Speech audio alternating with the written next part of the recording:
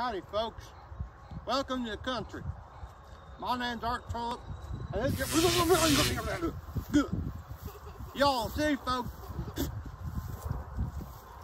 folks, don't know how we do things out here in the country. Well, I'm about to tell you. Oh my God, it's a cow! All right, everyone, welcome back to ECE 20002. This is lecture 14. We'll be doing chapter 15 today. My name, per usual, is Art Turlip. Let's get started. Oh yeah, it's convolution day. You know what that means.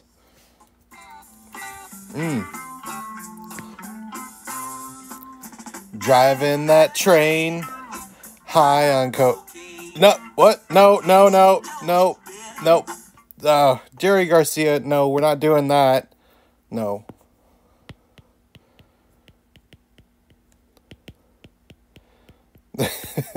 Okay. No, we are not doing that. But we are going to be using trades. Oh man. Actually, fun fact, I'm actually reading A Scanner Darkly right now by Philip K. Dick. So, I love science fiction, and I think every good scientist and engineer should read a little bit of science fiction. But it is just really depressing and riddled with drug use. It's crazy. I had no idea what the book was actually about when I started reading. I just knew that there's a movie somewhere. So before I watched the movie, I wanted to read the book. And I liked androids. Do androids dream of electric sheep so much? And I thought, well, this ought to be good too. But apparently, I don't know, Philip K. Dick's later stuff is not as good. So, anyways, if you're looking for good book recommendations, hit me up. I always got some good sci-fi books that I recommend, but there you are. Today we're going to talk about discrete convolution. No, it's not a secret. It's actually just talking about convolution when we have distinct, separate elements that we're convolving, not convoluting, convolving together. Okay, so we're going to talk about what's the difference between this and continuous convolution. Spoiler alert, there really isn't too much difference. And how do we execute a discrete convolution? What are some cheater methods that we can apply, some sort of pseudo algorithms, if you will, and what those actually mean, what those are doing in our thought process. And then if we have some time, we'll do some MATLAB examples and maybe talk about what we mean by a digital signal process and how that plays into what we're doing here. So for some of you, this chapter is going to be like muy importante, all right? Super duper important in your career. For some of you, it won't matter. This will be a footnote. It basically has to do with whether or not you get into a signals processing type of field. And yeah, but you will use this tool, this discrete convolution, to do other kinds of operations. But generally speaking, you're not going to perform that operation too much like we're going to show today, regardless of what discipline you end up falling into. Because, quite frankly, signals aren't this short. These just serve as toy examples for you to get the concept of what's actually going on when you, say, program it or see what the outputs are of a program somebody else wrote. So, anyways. Okay, so what's the difference between these two things? In the continuous world, we're using integrals. In the discrete world, we're using summations. Our continuous case is using infinitesimal width for our, right here, down here at the bottom, infinitesimal width for our little rectangles that we're summing over, right? Recall that an integral is essentially just a summation over an infinite number of things that are infinitesimally small. In our discrete case, they actually have an integer width, right? We have a nice clear view of what these are. They are only so wide. They're chunks. They're chunks of information. So effectively, the continuous case is like the discrete case in disguise. Okay, and in most practical applications, notice practice, will approximate our continuous signal, our continuous feed.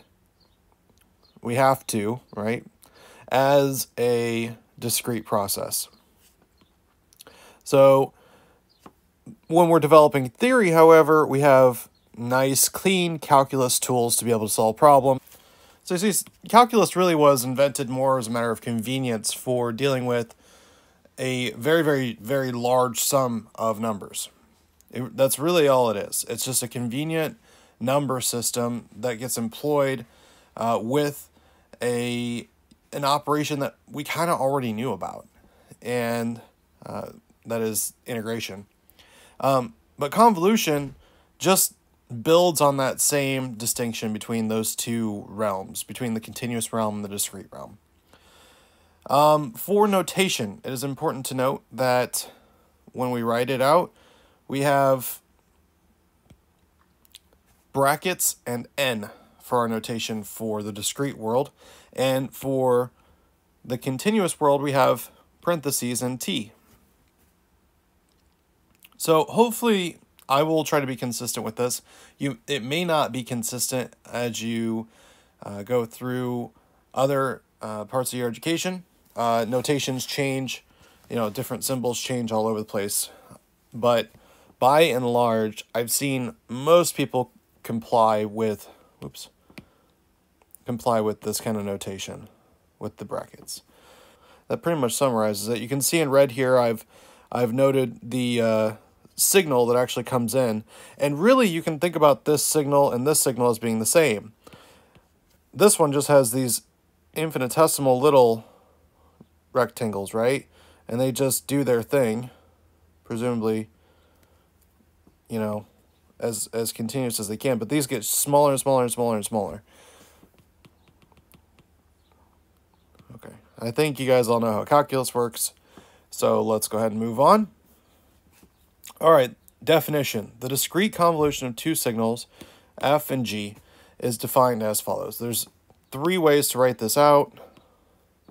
Oh, the first 2 are exactly the same. Whoopsies.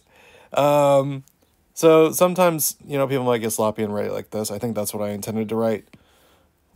There we are. Okay. So, yeah, you might see that.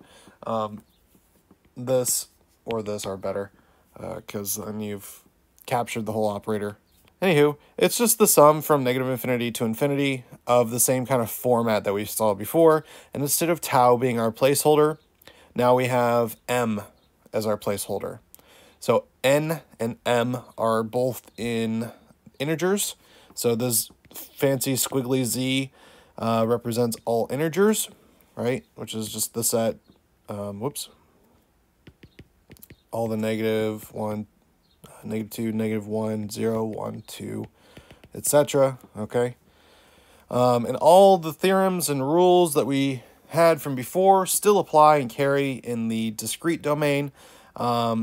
We just have a sigma instead of a very lanky s.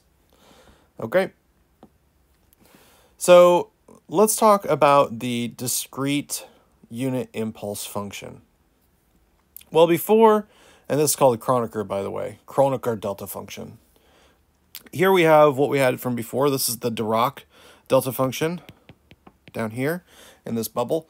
And notice that we are keeping an area of 1. So when you look at this definition up here, right, you may think to yourself, okay, that's fine. Last time you told me it was 0, undefined, or infinite, or whatever the heck, and 0, right? It was only defined, I guess, or undefined. It only did something non-zero at n equals 0, t equals 0, whatever the input is. Didn't matter.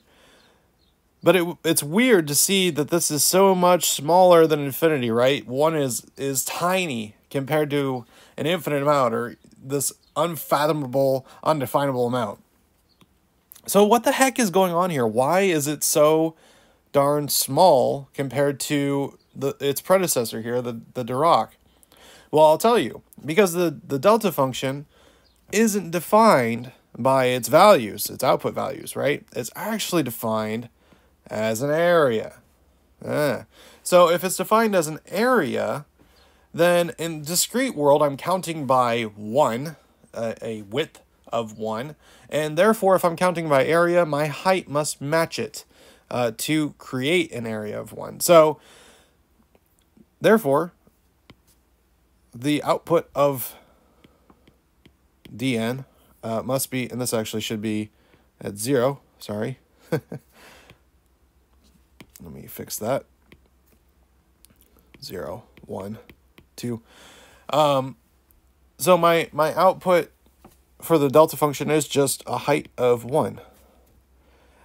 When I was looking at the continuous world, I could get as small as I wanted to. I wanted some basic unit of measurement, my basic unit of measurement in width.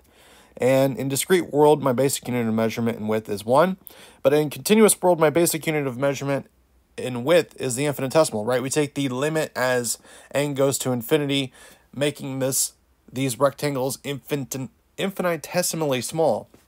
But ever shall the ratio between the width and the height remain a 1-to-1 ratio, right? So therefore, our height becomes 1 over some infinitesimal, or some kind of infinity, right? I want that written on my gravestone, by the way. Some kind of infinity.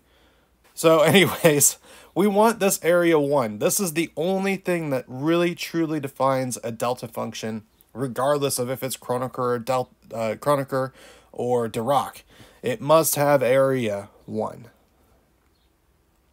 Because this is our basic unit. 1 is not just the loneliest number, it's a very special number. Okay, so I have a little note here on the side. I'm giving away lots of recommendations today on books and more books, actually, as it turns out.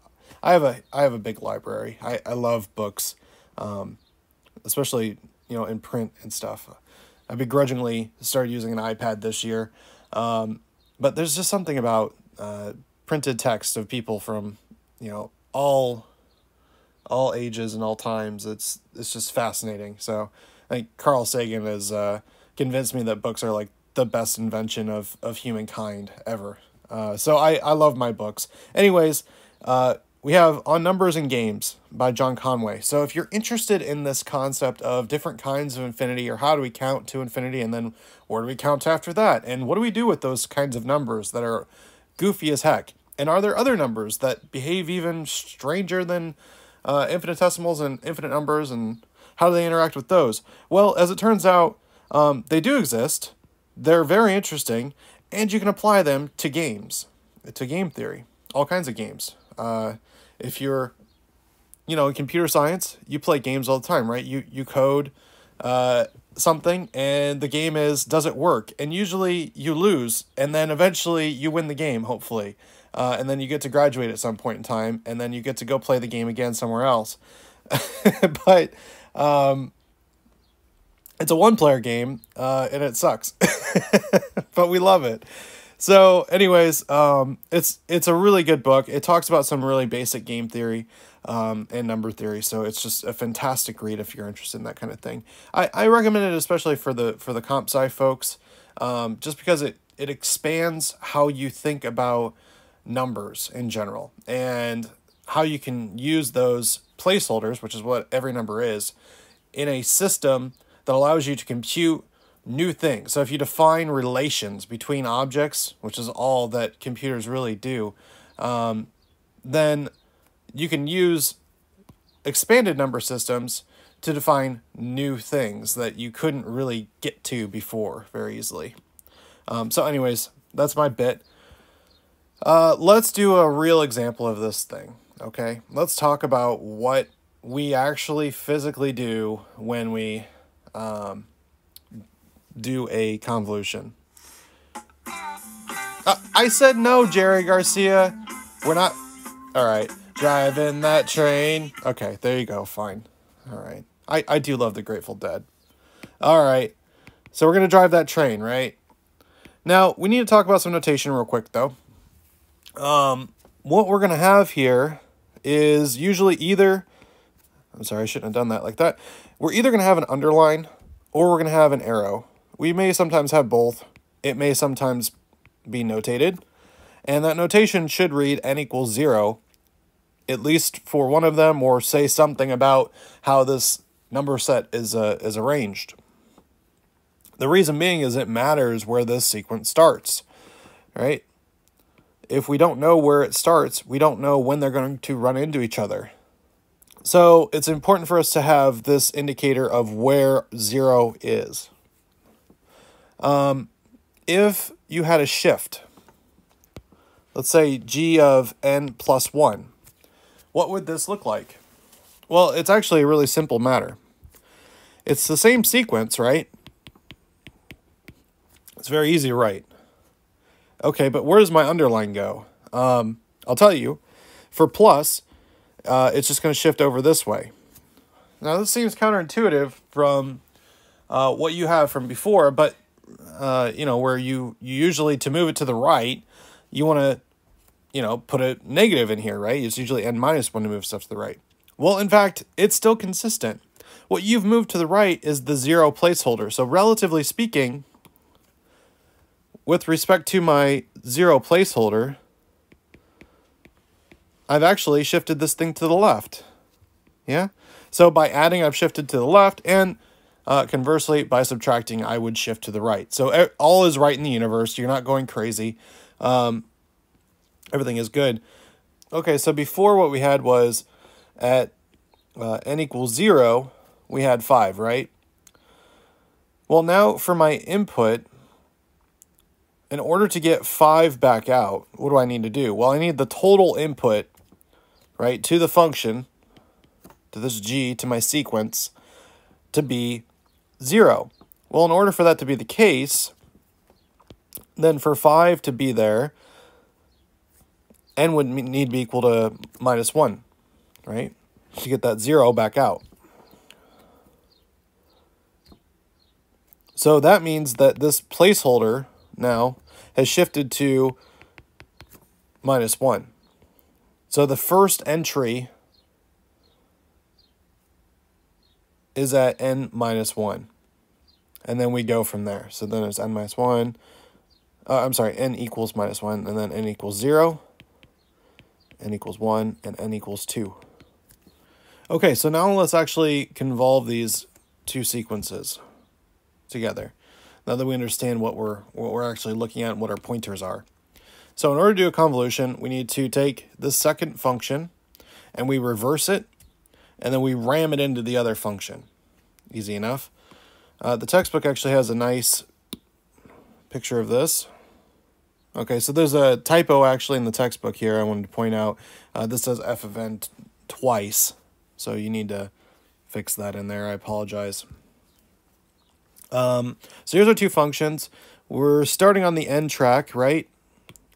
And let me go and switch to red so you guys can see. We're starting on the n track, and we're going to shift to the m track and ram these two things into each other over time, which our time indicator is n, right? So at n equals 0, they smash into each other.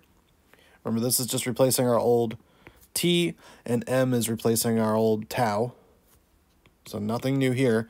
But the step is different, right? Before it was kind of continuously crashing through each other. Now it's only crashing at discrete points. Here, so we only have this sort of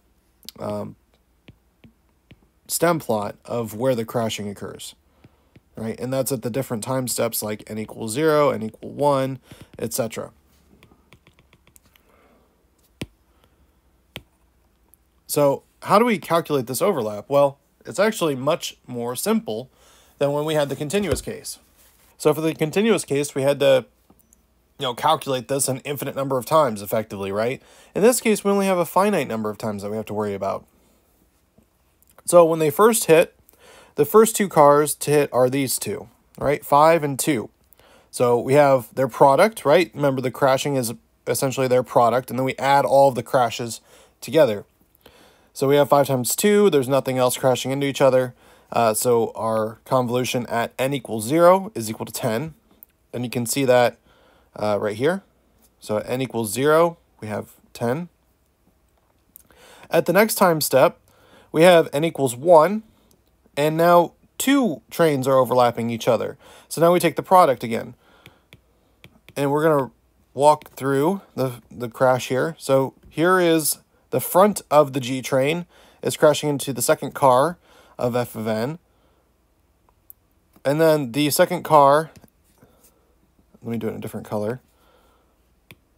The second car of G is crashing into the first car. And so we add these products together. So 5 times 1 plus 2 times 1. Or I should say 5 times 1 plus 1 times 2. Okay, and then we end up with 7, as you can see here, and here. All right. And then moving down to n equals 2, we have 3 crashes going on. Now the front of the train has gotten into the third car, and the second car of G is now at the second car of F, and the third car of G is at the front of the train now.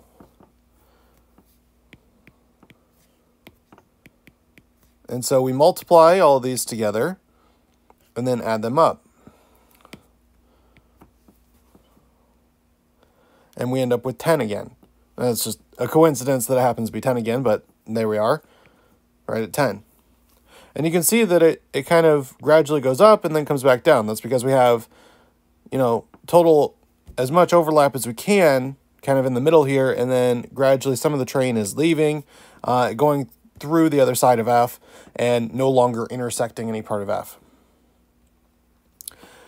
Now, this is grand and all, but generally speaking, I don't want to have to pull up my toy train set every time I want to do a convolution, right? Especially if it's just a simple discrete case. So what can we do to make this more simple? By the way, an important formula here that I want to point out is you take the length of each train, add them together, subtract 1.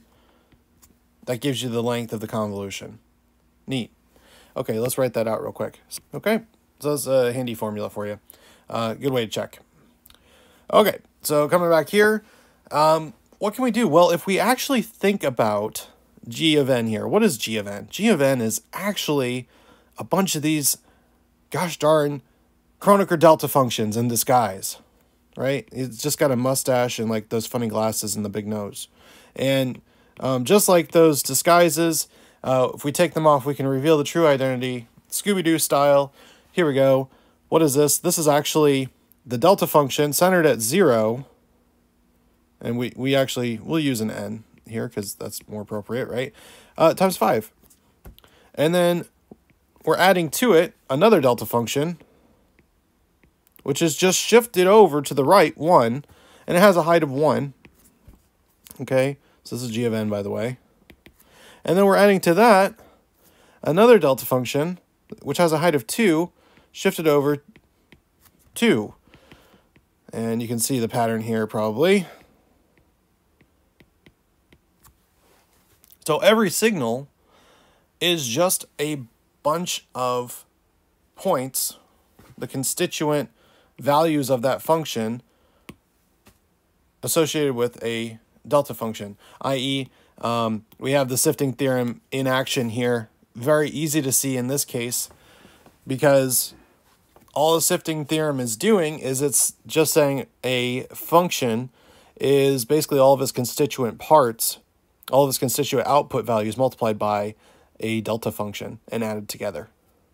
That's it. That's all they are. So when we think about what a convolution really is, it's really a function being hit by a bunch of impulse functions. And as we'll see next time, this is why we can take the impulse response of a system and define its output for any input. Because if any function, right, let me write this down. So every function is just a sum of constants times their associated time-shifted delta functions. Okay, this is our sifting theorem at work, right? Our G of N is just a bunch of delta functions with a constant in front of it. and each one of those delta functions that we saw is time shifted. So what this means is that essentially all convolutions are piecewise convolutions with a delta, and they're just added together. Okay? And so what we'll see next time is that when we define the impulse response, or i.e. we define a system by how it responds to a singular impulse, a singular delta, we can actually use that to define how it would react to any signal or any input, because again, all convolutions, right, that we define, all of those responses to a system are just delta convolutions, okay? So keep that in mind. Don't forget about it for next time. All right, coming back to our example here, what do we have? Well, we're going to take our function and we're going to hit it with those delta functions. So we're just going to do the convolution of f with a delta function centered at 0, right? Centered at 0. So it just multiplies by 5. Remember, the delta function just returns back the original value. And then since we have this constant in front, it just multiplies through. And then we're going to add that to the next delta function, which is time shifted by 1. So it shifts the register over. And then we multiply that by 1, because that's our coefficient right here. And then we add that to the previous, and so on and so forth. And you can see this building the process that we had from before, right? This column here represents our crash at time n equals 0. This crash here represents how much we had at time n equals 1. This crash here represented how much we had at n equals 3, and so on. So by thinking about this in a different alignment, if you will, from a different perspective, we're just taking each train car by itself and crashing it through F. So we're taking each car of Gn and crashing it through Fn at a particular time. Well, what's happening with these cars in the back? I know the first car is hitting it at n equals 0, right? But the second car doesn't hit Fn until n equals 1, right? So it doesn't start until here. And the third car of G doesn't actually hit f of n until until n equals 2. Wow, I got a lot of typos in here. This should be n equals 2, you know, if we know how to count, which, you know, presumably as a mathematician I should, but apparently I don't. And at n equals 3, we finally hit it with the fourth car of G. And so that fourth car convolves and starts going through. And if we add all of those crashes together, we can add them in any order we like, right? It doesn't really matter what order I add in. But if I add them all together, as long as I keep track of the timestamp of the crash, I can do it in any order. And so I end up with the final convolution in this way. So it's very easy to do this operation. All you're doing is just multiplying a sequence by a constant and then shift, multiply the sequence by a constant, shift, multiply the sequence by a constant, shift, and then add all the results together column-wise. You can do this. This is so easy. It's a very easy process. Now in practice, you're never going to do this again. Unless you learn about convolution again from scratch, and then you'll have to do it all over again. Actually, digital signals processing, you'll probably do this once or twice, but there you are. Okay, so I've written some cautions and observations in here. In cases where sequences are well-defined but long, you should generally use some algebraic techniques, right? You use the summation equations and try to resolve it that way. Sometimes our sequences might be time shifted by a certain amount before you're asked to convolve them, right? We talked about that. We talked about what a function or a sequence or a signal, it really is just a signal, guys. It's just a signal. What a signal looks like when you time shift it. And so when it time shifts, it just gives either your train a little bit of a head start or a little bit of delay. In the real world, you'll never be doing this, like we said. You're going to be doing it computationally, which is what we're going to do next in MATLAB. And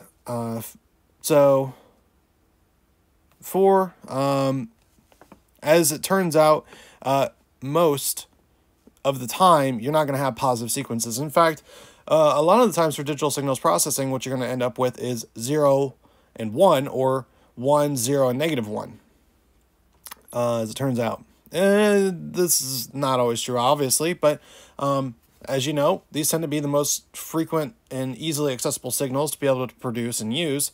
So your convolutions are going to be very interesting, and you can get very cool convolutions occurring when you have just 0, 1, and -1, as a matter of fact. And these can create very, very cool filters that you can play with later on. And if anyone's interested in that sort of stuff, I highly recommend Zoltowski with his digital signals processing course. It's very easy, very accessible course, but it teaches you just a ton about what you never thought about in terms of how a signal gets processed and what it looks like on the other end after you know, you start to try to reconcile what's going on with an input that you receive. So anyways, let's move into the MATLAB example now. And again, I do apologize for the poor audio quality here, but that's just what we got to deal with. All right, so our first function, our first sequence, our first signal is f, which we're going to set equal to 2, 1, 1, 3, 4. Okay, there it is. And then g is equal to 5, 1, 2, 2. All right. And to convolve them, you just do this. Check that out. Now, I want to show you something else. What if I do convolution of g with f? What should we expect? By now, you should be familiar with what this should be. It's the exact same thing. Convolution is a symmetric operation, meaning that it doesn't matter. Well, it's a commutative operation is what I should say, not symmetric. You can do it either way. Okay? So, no worries. If we wanted to plot this, you could. You could just do a stem. I like doing a stem plot for the discrete cases. So you could do a stem of the convolution of f and g. And there you go. There's our 10, our 7, our 10, etc. And there's a better picture in the book. I haven't formatted this. Print out very well. And that's pretty much it. That's how you do convolution in MATLAB. So it's a great way to check your work. Okay, so we have a little bit of time left over, so I want to talk about some digital signals processing stuff for just a moment, and how we can apply convolution to this. So recall, I think it was last time or the time before, we talked about convolution versus cross-correlation and autocorrelation. So autocorrelation is just cross-correlation with yourself, and cross-correlation is, you have the same function cross-correlated to itself. And cross-correlation is just convolution, but instead of taking my train and flipping it across that axis, I actually just shift my train over. I don't flip it at all, and I just run it through as is. So there is no inversion in that respect. This does some other things for us, but it's, like I said, primarily used for signal recognition. And in the case of autocorrelation, it can do some very cool things for us. So with this thing is called a Barker code. So Barker codes are very unique sequences of 1 and -1. That's all they have. It's just 1s and -1s. And what they do for us is they have this idealistic autocorrelation property that anything that's not on the peak is as minimal as possible. Okay, so it's less than or equal to 1. It's just absolutely minimized, and so you get these very strong peaks with very small side lobes in your signal pattern, or I'm sorry, your autocorrelation that you get back out. So this can be used in like radar applications, right? It's very, very useful for trying to isolate the direction of something. Okay, so let's take a look at what's going on here. Let's take an example Barker code.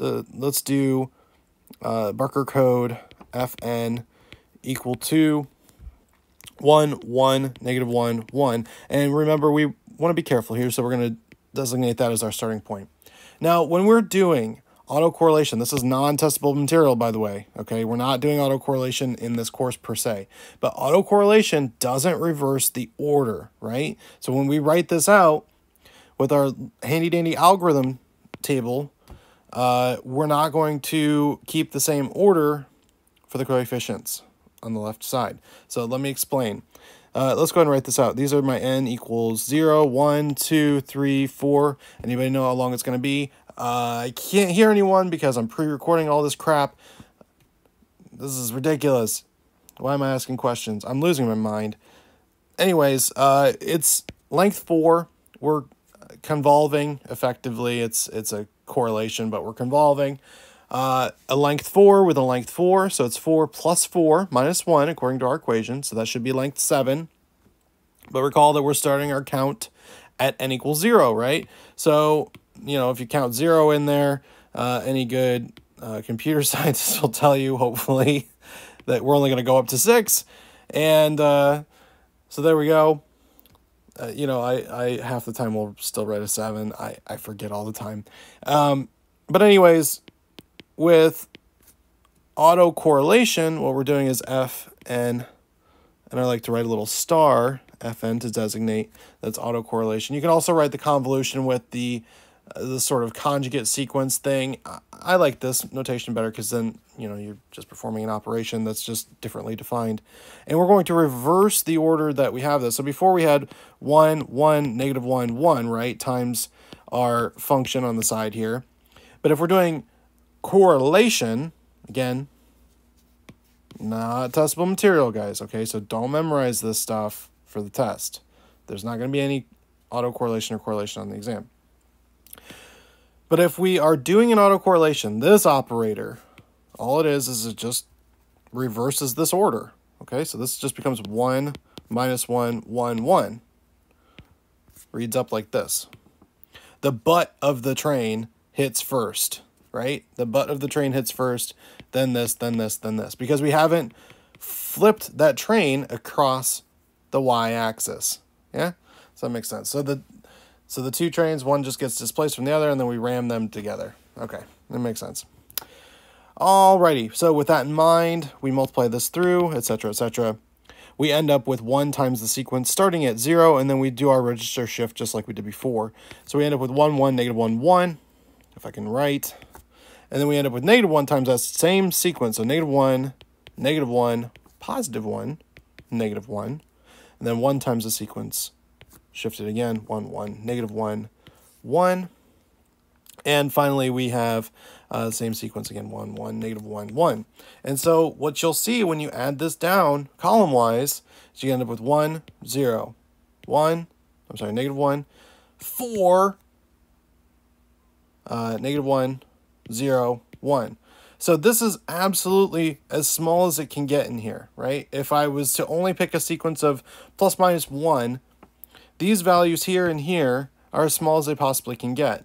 And as it turns out, this is symmetric here. I don't think they always have to end up being symmetric necessarily. Anyways, the big punch here, boom, this is maximized. I've maximized my central column and I have minimized my side lobes, i.e. I've increased the return here as much as I can, and I've minimized these side ones. So if I have something that's coming in and I want to match it to this guy here, so say I know what it's supposed to be, and this is what I get incoming, I should get as big of spike as possible, right smack in the middle.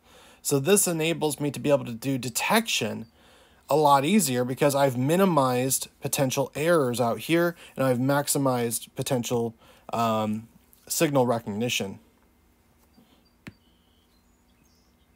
So this is, you know, why convolution and its associates, the correlation or cross correlation and autocorrelation, are such powerful tools. It enables us to deal with signals in a new way completely that we couldn't do before at all. And now that you're seeing this kind of operation, you think, well, this is actually kind of simple, right?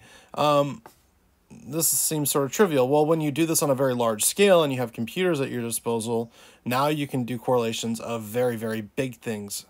And with very large data sets. And so then you get into machine learning, because now you can recognize very, very complex patterns or very, very complex signals. And it enables you to be able to do that recognition and then utilize different thresholds of recognition to designate categorization. And so now you're actually learning how to do something. You're teaching a machine how to do something, which is very cool. So anyways, if you're interested in this stuff, I highly recommend Zoltowski's class. I think it is called 301 is the undergraduate course for that. So I recommend it if it's not on your list and this sounds cool to you. Go sign up for one of those. Tell Zoltowski I sent you, and he'll be happy. Yes, it's 301 Signals and Systems. That's what it's called. I pulled up 3 old codes from my 538 course that I took about almost 2 years ago now. And I like these examples because they showed some of the things that convolution and correlation can do. All right, so let's look at these Barker codes. And we just talked about these in the lecture. So what I want to do is actually do this in MATLAB. All right, so you can see here that I call RXX. This is typically what we it would be R and then subscript XX for autocorrelation is what we typically use. Okay, but again, not testable, just for interest's sake. We're taking the convolution of X with itself, but flipping it around. Because remember, convolution, that operation automatically flips it around. So if we flip it around again, we're undoing that automatic flipping that's occurring. Okay, and this is a non-symmetric operation. But in the case of the things we're going to see here, it actually ends up being symmetric because the convolution itself is symmetric about its axis. So no worries on that. Okay, so what we're going to do is we actually have a number of Barker codes here. So you'll recognize this first one readily as the thing that we literally just did. And then these are some longer Barker codes. And actually, if you look at the Wikipedia page on Barker codes, it's fascinating because it actually doesn't have that much there. It doesn't go past a certain point. So I encourage you to go online and take a look at it if this is something that interests you. But let's go ahead and do this. I'm going to post, I think I will post all 3 of these online just in case you're curious. Just, you know, for funsies. And then you can look at them on the Brightspace page. Okay. And man, I just switched us over to Piazza today, the day of recording this lecture. And man, am I happy with that. So I hope you all are participating in Piazza, and it keeps going. Piazza? Pisa? I don't know. And it keeps going even better. So I can't tell you guys how proud I am of the amount of participation you guys have put forth in this class. It's really stunning. So good job coming together on this one. It's really making this class great, and it's a lot of fun to teach when you guys are actively engaged too. Okay, so we have the autocorrelation of our first Barker code. You should recognize this right away. Remember, we had 1, 0, -1, 4, -1, 0, 1, right? Okay, so notice here there's a proportionality a little bit between the height of this, right? There's only so many ones we can add together, and the length of this sequence. And that's because the length of the sequence and the amount of overlaps that occur are going to be proportionate to each other. So the distance from here to here is, in fact, if you count this, 1, 2, 3, 4, right? Okay, so let's go ahead and do the next Barker code, which is actually of length 5. And these zeros here are just placeholders so that all of our graphics line up with each other nicely, okay? So we do that. And you can see here the overlay, it's just jumping up, and these aren't all lined up exactly where they are. You know, let me actually change this a little bit. And instead of doing a hold on, I'm actually going to remove that so that it should replace it each time. Okay, here we go. So that's our first one. there's our second Barker code. Notice here, these are all positive. Some of them are, some of them aren't. So they're a very interesting set.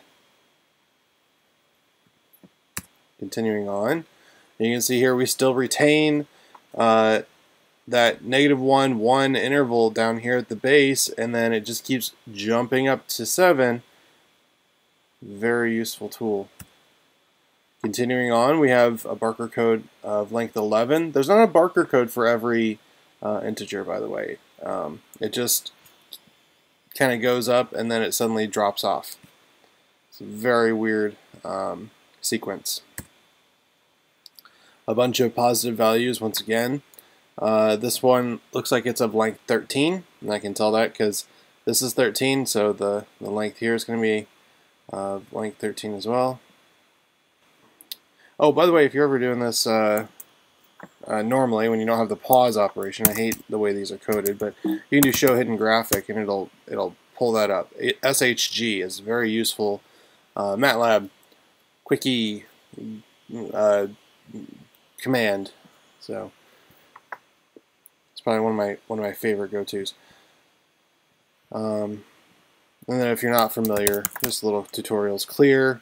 Deletes everything in your workspace, and then CLC will delete everything in your command window.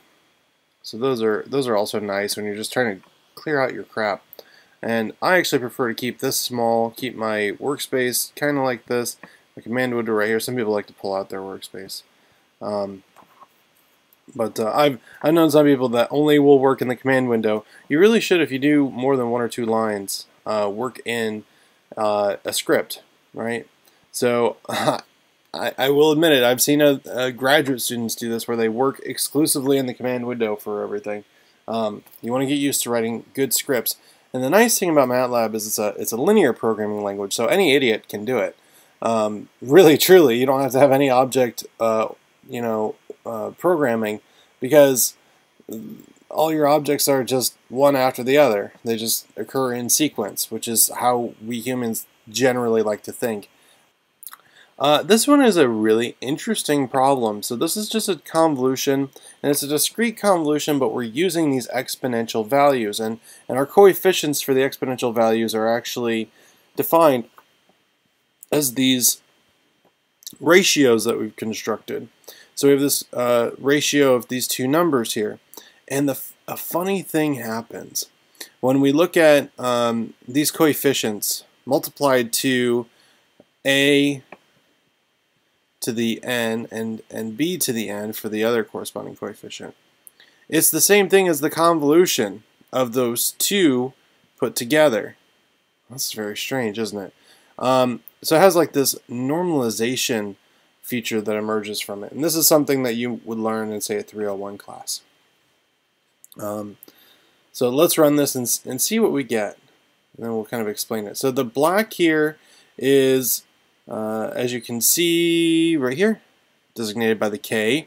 So to color something, by the way, here's our stem plot. We're plotting from 0 to NE, where NE is 30. So we're plotting on our x-axis we're plotting 0 to 30. And you can see that here. Let me pull up the graphic again. You can see that here we're plotting from 0 to 30. And we're using, for our y value, we're using y, and y is defined as, in black, the product of the sum of the two powers. So these are these kind of exponential decaying functions that are being brought together. But what's interesting is that the next plot is in red, and it overlaps completely, and it's actually a convolution of those two without the coefficients, and you can see that they line up perfectly with one another. So very cool thing, and you can imagine what this would be useful for in trying to identify a particular function. There's some other things you can do, but we won't get into that here in this class. So this is just a little gravy for you guys. I'll post this up on Brightspace. This was an assignment I had, and I'm not going to dig into the details or anything like that. By the way, anytime you write a script, always notate when you wrote it, who wrote it, what it was for, and everything else. Because you share stuff, you throw it around. no one actually deletes this usually, and so it creates a nice written history of what's going on in your scripting. It's very good, even if you don't take any notes in here. Always put something at the beginning so that you know what the heck you're looking at each time. Because I don't know about you, but I name stuff, and my names are just garbage. They don't make any sense after a while because I know what they are at the time, and then I come back to it 6 months later and I'm like, oh no, what the heck was I doing? So name stuff nicely, but more importantly, put stuff up here. Okay, so this is just going to look kind of like a bunch of random stuff, and that's okay. But what I really want you to glean from this is the ability to recognize something from a noisy signal using convolutions. Okay, and that's all that this is going to do. So let me pull up this script here too, just so you can see what the gears are underneath here. So in this one, what we're doing is, I guess I'm not going to post this one because it has like a bunch of garbage that you don't really need. Let's see here, convolution. So you can see here that we're doing a bunch of different kinds of cross correlations and convolutions. These are actually being used to identify certain things, and then what we're also doing is applying a noise to some kind of signal, and then we're analyzing it. So let's go ahead and take a look real quick. So what these graphics here are actually representing, this is in blue, what you're seeing is the original signal, and then Y is the signal that has a noise applied to it. So if you can imagine, you're receiving just YN. Oof. How do I even recognize it? Well, as you saw from before, they're fairly easy to recognize, as a matter of fact.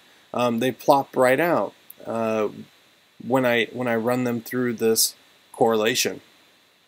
And so convolution is at work, and it finds exactly where it belongs. It's wonderful. Here again, you can start to pick out, you might have gotten this confused with something down here, but it's pretty unlikely. This is probably where it occurred, right here at 20. Here's a shorter sequence with a lot of noise. And so you can just see kind of how this is working. All right, that last one there was a little too noisy, right? Couldn't quite pick it out. So anyway, that's some of the things you can do with convolution, a discrete convolution, a digital signal process, if you will. Hence the title of the chapter. I love digital signals processing. So this is a great field. So anyways, I hope you guys all enjoyed the extra little tidbits today, and look forward to seeing you next time, or talking to myself next time, actually. Oh, hey, we have a quiz tomorrow too, by the way. So don't forget about that if you're watching these in order. Okay.